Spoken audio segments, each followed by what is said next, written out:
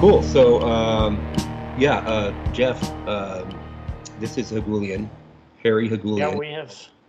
we have interacted on Twitter and DM'd, I believe. So it's a Right. pleasure to talk. Yeah, He's likewise. joining us a bit late, and he's always really good about that because he's sort of an outlier on the Western spectrum of time zone discourse, I guess. Yeah. So, yeah. So cool. So I guess, my idea was kind of a generic year in review type of thing. And, the way to approach that is movies of the year. I don't even bother with music. I sort of feel like it's a little culturally exhausted, weirdly. It's not like you can go back, oh, that was the album. I feel like more and more you have to be in the industry to really kind of feel that zeitgeist as far as music being as important as it once was. So we got movies, just sort of events, political events. I just sort of noted that the movie of the year pre-pandemic, I feel, was Joker. The end of 2019, Joker was, a big deal. And then we go into this weird kind of hibernation, and then coming out of post-pandemic movie of the year, Top Gun Maverick. What a contrast, right? Yeah. That movie really it seems like such an outlier in so many respects. It's kind of surprising that it exists. But I mean, I suppose it's, part of what's interesting about it is it, of course, continues the general trend of revivals, nostalgia. All of the significant cultural properties are from the 90s or earlier and just get rehashed. But in general, Top Gun Maverick was just a very good version of that, and seemed to be extremely well liked by almost everyone who I have spoken to or read commentary from. So it's kind of a remarkable achievement that one doesn't see coming out of Hollywood much these days. Yeah, they really went out of their way to remove any kind of political red flags from it, except for the kind of obvious background condition of it being a American triumphalist type of film. What we're triumphing over is a little bit vague, but it actually sort of speaks. It's extremely vague. Right. East Asia somewhere. I think that's about as much as I could gather. I'm going to assume North Korea, I guess, is probably the baddie in that. Yeah. Yeah. But yeah, it's the never-ending 20th century, or at least things that are very clearly derived from the 20th century. Like even Predator gets some kind of maybe spin-off or the like. But it seems difficult to quit the 20th century. And I actually think that speaking of another movie that's fairly contemporary, Top Gun Maverick is quasi-contemporary now. Avatar, say what you will, but actually it seems like something new on the block. Now I know it's a sequel to the 2009 film, but relative to everything else whose roots go even further back, I think Avatar represents something genuinely sort of new. And I'm not that excited about animated films, but this one, I have a certain. I feel like there's an exception warranted here. Do you guys care about that film? Have you followed any of that? For my part, I haven't actually seen any Avatar of any kind. Haven't seen the first one.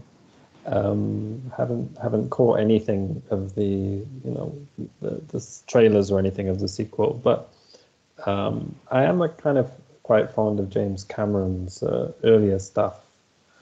Of course, Terminator, Aliens, and I think Terminator 2 as well, although it's not as kind of remarkable maybe as the first Terminator. But I think Cameron was kind of a visionary director in that sort of blockbuster milieu. Yeah, he's sort of like the film director version of Phil Collins. A lot of people like the very, very early stuff. And frankly, with Phil Collins, it's probably 99% about In the Air Tonight. But then everything else is just very, kind of saccharine and corny. James Cameron is sort of like the film version of Phil Collins, the way that his reputation is kind of perceived. But yeah, the first Terminator, undeniably awesome. And then it starts sort of its descent from there, as far as, everyone cool agreeing that it is just that cool. Right? The Abyss, interesting. Terminator 2, okay. He had to add a kid, and there's some kind of family-friendly dynamics going on there. The dad he never had and that kind of thing. But technically it's still pretty impressive. I think Cameron's kind of vision is very kind of sleek, hyper-modern vision that he had in those kind of 80s and 90s films. There's lots of cool blues, lots of metal, kind of reflective metal, these kind of hyper-modern environments. I think you especially see that in Terminator 2, actually. I remember these scenes in the kind of mental hospital at the beginning. Yeah. Kind of metallic blue sheen to everything, and the blue is almost certainly connected to his fascination with water, I would say. Right. I mean, I think he was great at that. Yeah, he had the kind of futuristic vision, and I don't know how well that's kind of come through with things like Avatar, but that side of him, I think, is really valuable in terms of, and he was kind of I think he was a key kind of director in terms of the 80s and what I call sort of neo-futurism,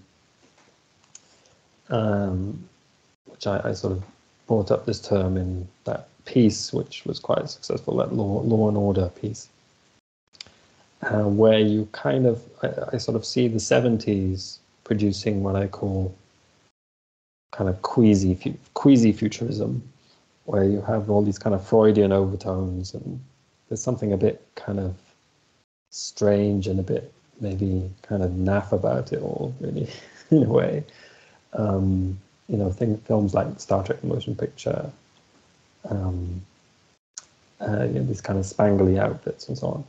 And then you get into the 80s with a different kind of futurism appears, which has more maybe in common spiritually with futurism of the 30s, I think. Kind of hard-edged futurism. And I think you can place Top Gun in that as well.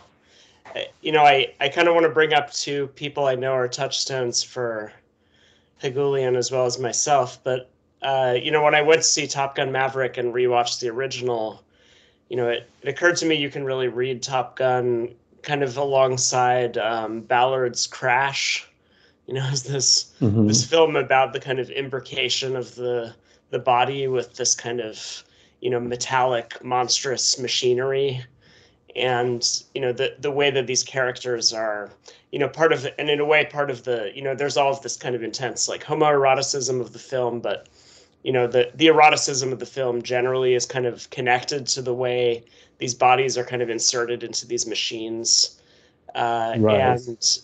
And so then the other thing that's kind of interesting, touching on another, just trying to hit your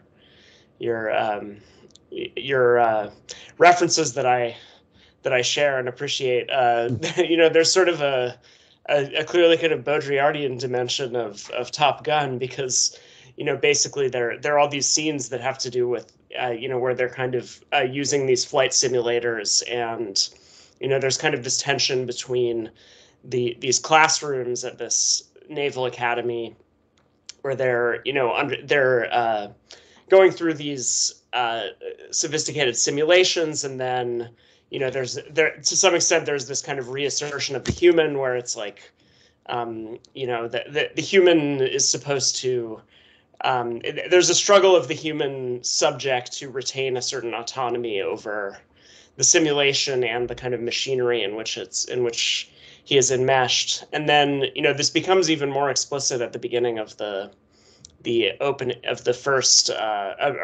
new Top Gun, where you have basically a sort of threat of automation. That's how Tom Cruise has become a sort of dinosaur. He's threatened with obsolescence, right? And he has to prove his continued value to the Navy, which is eager to simply replace him and those like him with drones, right?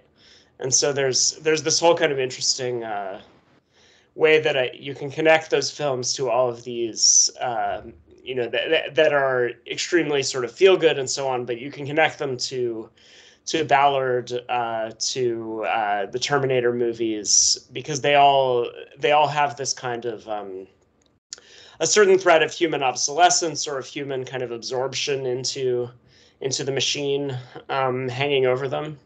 And so the sort of proof of the sort of great tests that the heroes undergo is partly this, and so I think part of what makes them triumphant is in a way not the triumph over these like somewhat vaguely painted Cold War and post-Cold War enemies, but the triumph of a kind of autonomous human subject over the machines that he commands. Yeah, it's interesting in that movie. I'd forgotten about that angle where they paint him as anachronistic in more ways than one. I think they're obviously hinting at the fact that the Top Gun franchise goes back to the '80s, so we can all laugh at how it's still around. But it also has this kind of neo-Luddite dimension where there's this fear that he will be rendered obsolete. And just like the the '80s cliche of the cop on his his final day on duty, retirement never seems to come. And somehow Tom Cruise will not be rendered obsolete, even when he is fully a hologram, I suspect. Yeah, I mean, you mentioned Baudrillard, and it brought to mind, there's one of the Cool Memories books, there's a fragment where he goes to a Stevie Wonder concert. I don't know why exactly, but he goes to one. And sorry, which was? Baudrillard goes to Stevie Wonder concert. Yeah. Oh. One of his fragments in the book. There's a series of books called Cool Memories, where they're kind of like journals. And what strikes him about Stevie Wonder's music, so this would have been probably early '80s, is this kind of synthetic quality of it, and what he calls it a music of a pitiless technicity. So I kind of stuck in my mind this expression. I thought that sort of sums up the '80s really, especially aesthetically. Kind of like the whole West embraced this pitiless technicity. Yeah, where maybe in the '70s there's this kind of tension between kind of embracing the future and wanting to remain sort of more human in a sense. And then in the '80s, you have all this kind of synth music. You have these movies like Top Gun, which are kind of just, love letters to technology, in this case, military technology. And the whole film has this very glossy kind of, techno-eroticism, you might say. So, I think there was some kind of shift in the '80s in this kind of futurist direction, which continues. I think we are still in this kind of on this trajectory.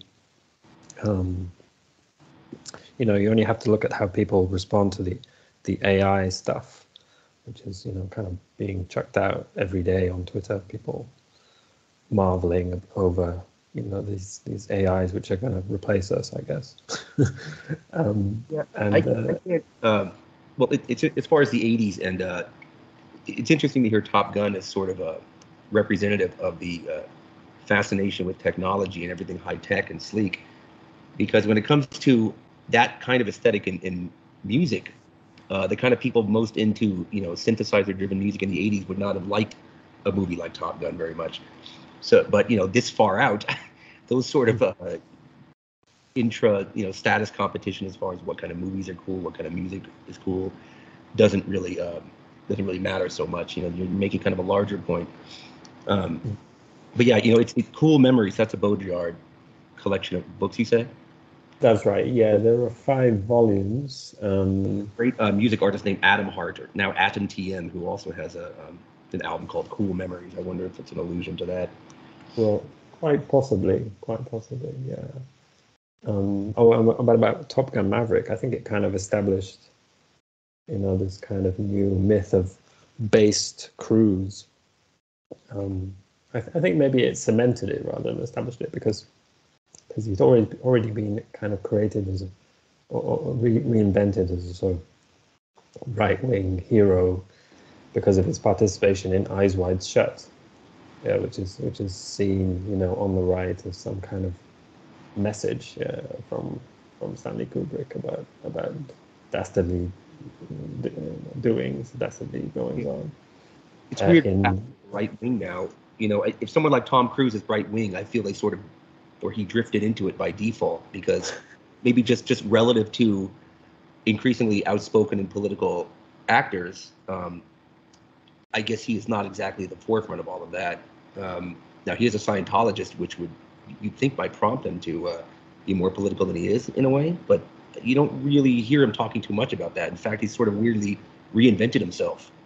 Back in the 2000s, he was a bit of a laughingstock, and then I don't know, he's just right. I guess it's work impresses everyone. Yeah, go on. I mean, I think he's also the last sort of Hollywood movie star of the old sort, who still has the, who isn't over the hill, who still can play a sort of commanding, action hero, as he did successfully in Top Gun Maverick. So, it seems like he really is kind of the last of a line of a certain kind of leading man.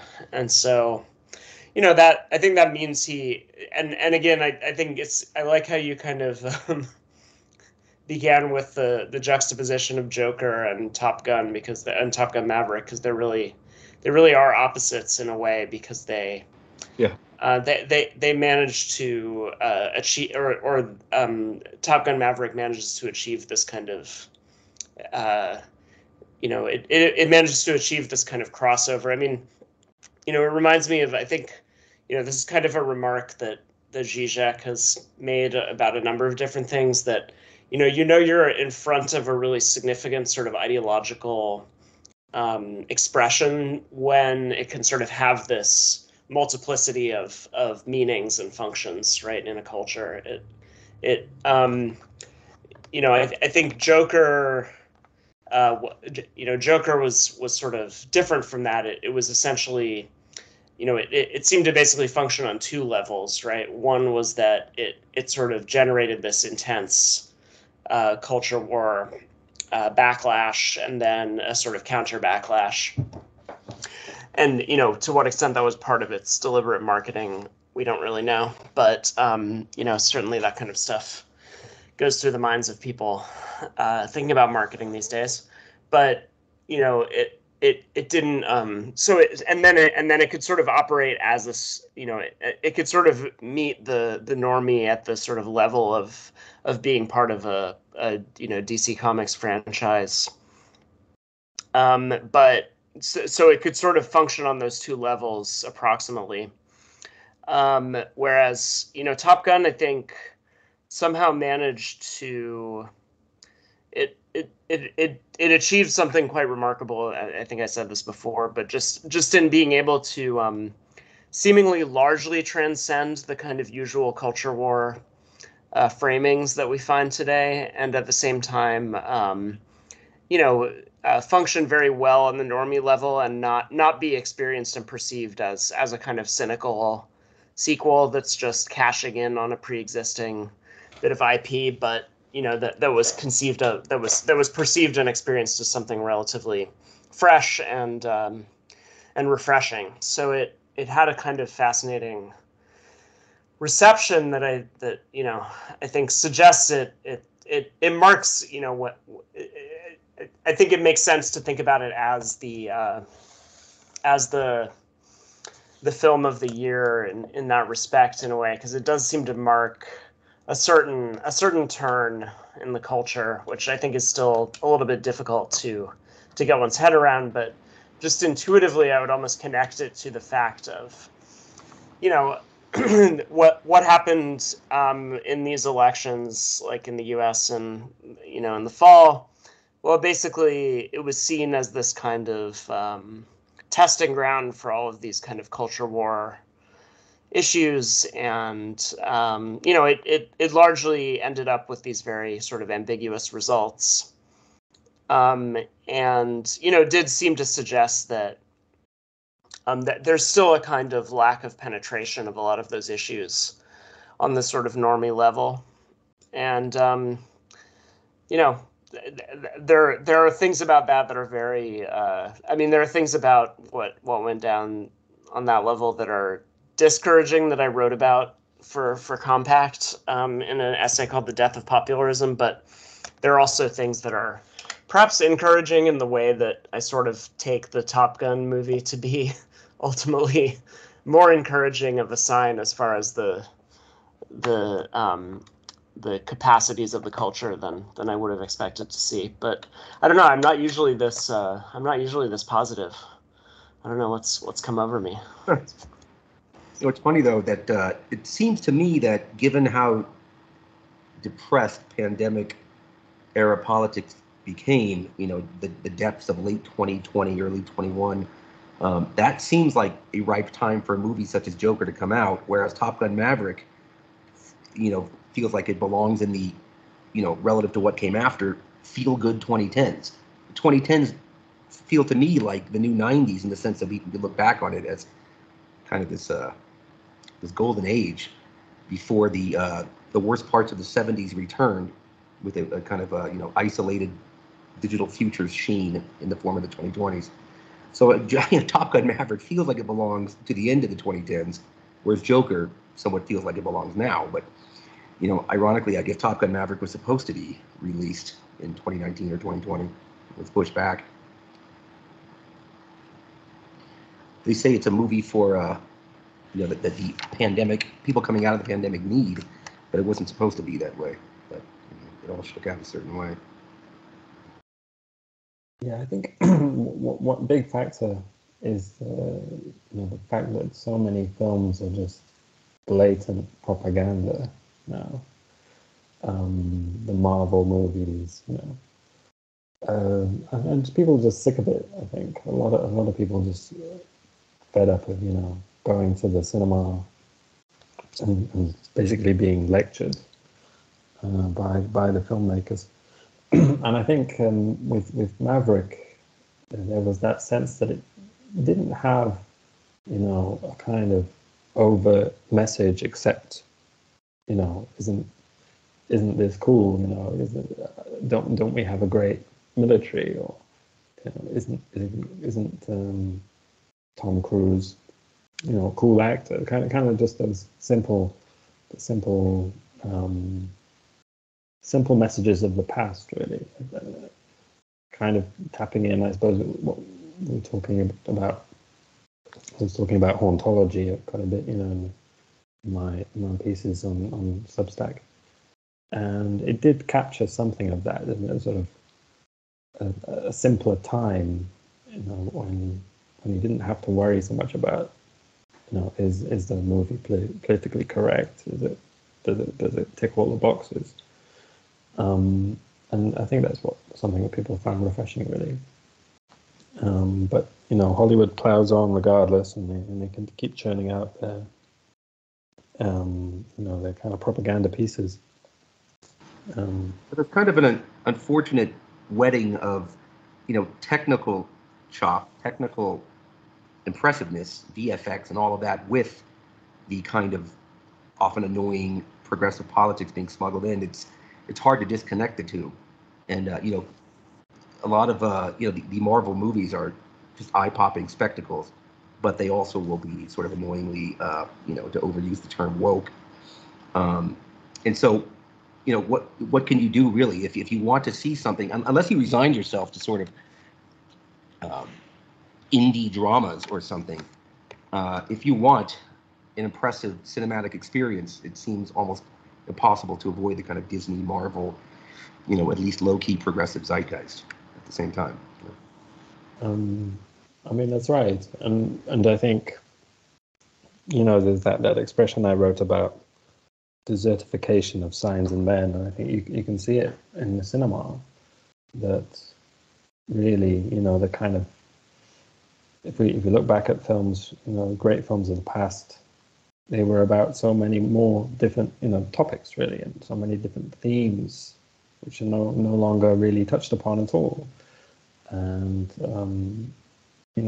so we've kind of got this hollowing out of entertainment of the arts, where it's now just about politics, in a kind of extremely formulaic way, where they say, okay, they've got to have the representation on the screen, you've got to have this actor, actors from these ethnicities, and these maybe got to have a trans actor or something, this kind of thing.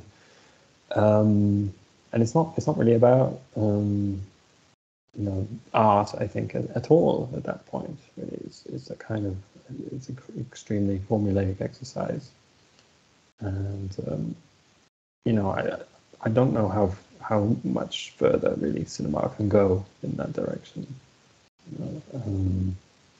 If we don't have films which are actually thematically rich in the way that I would consider, thematic richness, then I think people will just switch off, and they just won't, except for the die-hard, Marvel fans. People will find their thrills elsewhere.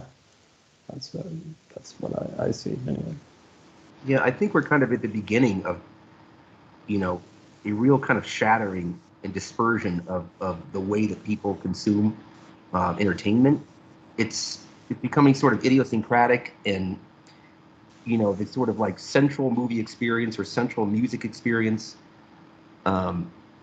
It's all being sort of cut up and compartmentalized and spread across different sort of niche domains. You have Twitch streamers or crypto enthusiasts or OnlyFans. I don't know. I mean, all music exists and cinematic style things exist even within some of that. But there's no one big cultural main page for everyone to be referring to now. I just don't know how much cinema per se will matter in the future. But audiovisual entertainment will continue, Did either of you see the concluding or maybe not concluding entry in the Halloween franchise? No. How is it? Well, it was interesting to see a film that's ticketed as being the conclusion of one of these endless sort of undead IP franchises that, I tend to read as like, they're about the undead because they are undead. They're sort of, they're just this kind of endlessly renewable thing. So the film is analogous to the figure of Michael Myers. But yeah, what was really interesting about it to me is that it lays over this sort of second plot in which there's a kind of new Michael Myers figure, except he's innocent and he's a sort of unjustly persecuted figure.